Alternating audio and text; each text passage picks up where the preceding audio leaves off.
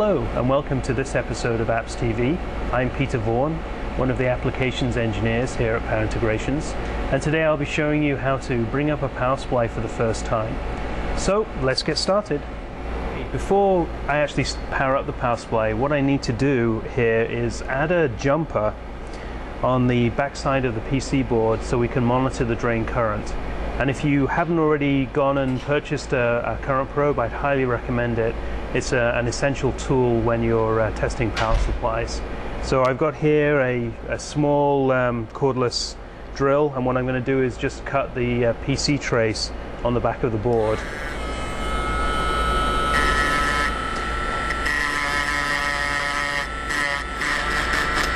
Okay, that should do it. So now what I'm going to do, let me turn this off, is actually solder on the jumper so that we can hook in a current probe. Now I've cut this trace at the drain pin and not at the transformer pin, so that this current loop will only give us the drain current and not the current in the primary of the transformer, which will also include the current that goes into the clamp network. Okay, so that's good. Now that we've got the current loop attached, we're almost ready to connect up the scope probe and current probe and actually power this board up. But before we do that, there's one more thing I need to do, which strangely involves using a pair of cutters. And what I'm doing here is I'm cutting the undervoltage resistor out of the circuit. And what that does is it means that when we apply AC, the power supply, and the tiny switch 3 in this case, will immediately start to switch, which is useful because we want to see if the power supply is going to operate normally without having to wait for the input voltage to reach 100 volts or wherever the undervoltage threshold has been set to. Okay, now we've got the undervoltage resistor removed from the circuit, we're ready to connect up the scope probe and current probe. So I'm going to put the ground clip of the scope probe to basically the source pin connected copper area of the tiny switch 3, and then the scope probe clip goes onto the drain pin. So I could have connected it to the drain pin here, but as the drain pin also goes to this clamp diode, I'm going to hook it on here. It's just a little bit more convenient. And then the current probe is going to go through the loop that we soldered on earlier. You can see the current probe has an arrow on it, so I need to make sure that points towards the drain of the device. And then finally, I'm going to connect my AC input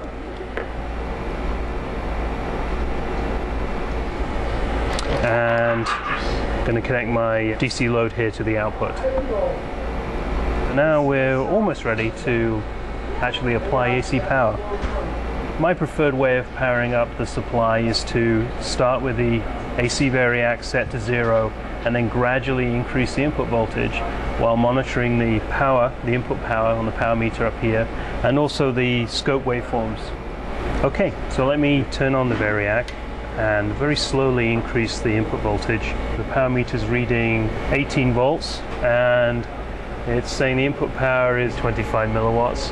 And here we see at the top we have the drain voltage, and on the bottom we have the drain current. And what I'm particularly looking for is that we see a positive excursion on the drain voltage, and we can see the drain current ramping during the on time of the MOSFET. And approximately every 2 seconds the power supply is trying to start, which is why we see a switching pattern appear in both the drain voltage and drain current. So having seen this, I now feel more confident to continue to increase the input voltage. So I'm going to go to say about 40 volts, and let me apply some load now, turn this on. We see that when the MOSFET turns on, the drain voltage falls to 0, and simultaneously you see a linear ramp through the drain of the MOSFET and also the primary of the transformer. When the internal MOSFET turns off, we have a flyback pulse which delivers energy to the output. Once the energy has been exhausted, we see the relaxation ring, which is simply the residual energy in the core ringing between the capacitance and the primary inductance. So this is a very normal waveforms. I feel very confident to now turn it up to its minimum rated voltage of 85 volts. And continue to increase the load all the way up to the power supply rating of 1 amp. Here the power supply is in regulation and operating normally. So I'll just briefly stop the oscilloscope. You can see that we have a series of switching waveforms, but if you notice here, one has actually been skipped.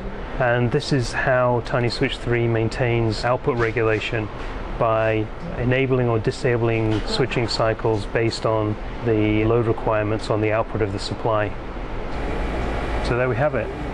So that's it for this episode of Apps TV. I hope you found today's subject on bringing up power supplies for the first time useful. And please be sure to check back to our website for future episodes. Thanks very much.